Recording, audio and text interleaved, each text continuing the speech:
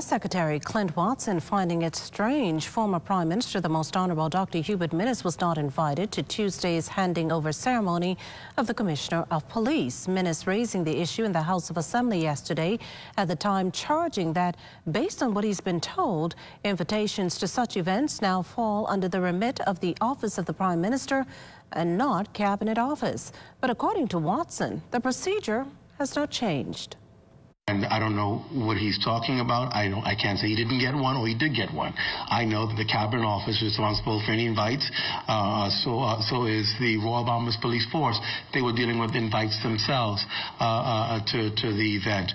I can say that I did see the former Prime Ministers there. Former Prime Minister Christie was there. Former Prime Minister Hubert Ingham was there. I just find it strange that he would not have been invited.